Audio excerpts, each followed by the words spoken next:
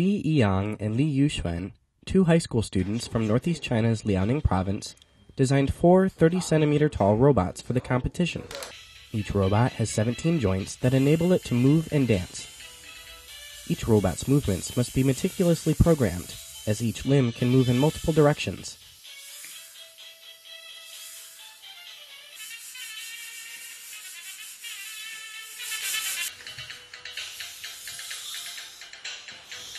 During the competition, which emphasized choreography and coordination, the four robots were required to dance simultaneously. Therefore, the designers had to program instructions for a total of 70 joints for each dance move. It took the winners 3 months to prepare for the competition.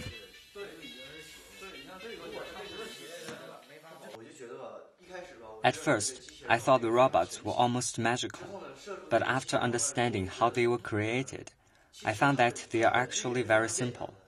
If you can make sure to pay attention to every little detail, you can present a magical piece of work to other people.